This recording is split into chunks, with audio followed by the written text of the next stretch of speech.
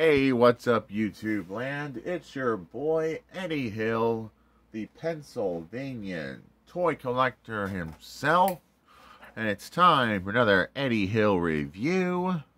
It's review time, people, and today is Throwback Week, and we are throwing back to Transformers, War for Cybertron, Thundercracker, and this guy originally premiered in the video game, and he had a sick looking jet mode, and I'm just so glad to have a War for Cybertron Thundercracker in my collection.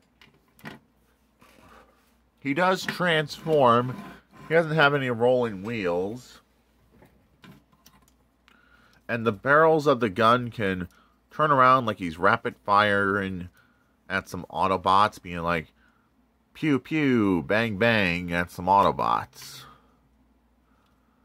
That's all there is to say for jet mode. Really nice paint, really nice sculpting. I dig it. So let's get down to transformation. We're going to disconnect Thundercracker's guns. And we're going to transform him.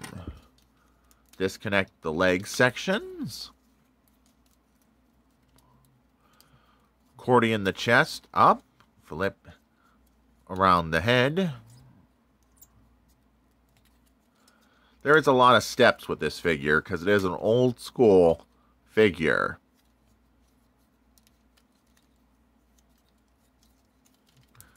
And we're going to disconnect the arms from the nose cone section.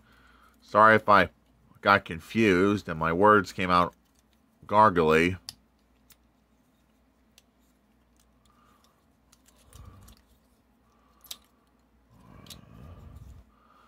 And there we got Thundercracker in his robot mode.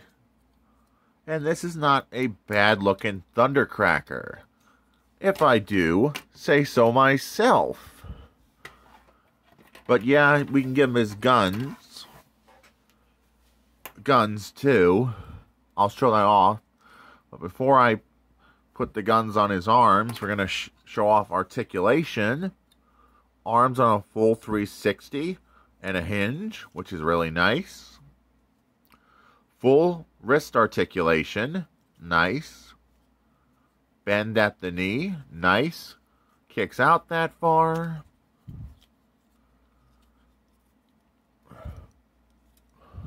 Kicks back that far. Some really good articulation for this old school figure, huh? I'm just so glad to finally review him on my toy review channel. But now we're going to give him his big double barrel blaster. And with these figures, their weapons combine to form a double blaster for twice the rapid fire shots. So Thundercracker can go pew pew bang bang bang bang bang real fast, which is nice. And that's all there is to say for the combined mode weapon. Let's give him his null rays, shall we? Let's connect the first null ray into his arm, like so. Second verse, just like the first. Connect in the null ray. And there we got Thundercracker in his robot mode with his null rays. Sorry if I got confused for a second. My head is really getting confused. But here is a comparison with War for Cybertron Siege. Thundercracker. And they look good together, if I do say so myself. Is a Transformers War for Cybertron Thundercracker worth adding to your Transformers collection? Yes, if you can find him for under 20 bucks, he is worth picking up.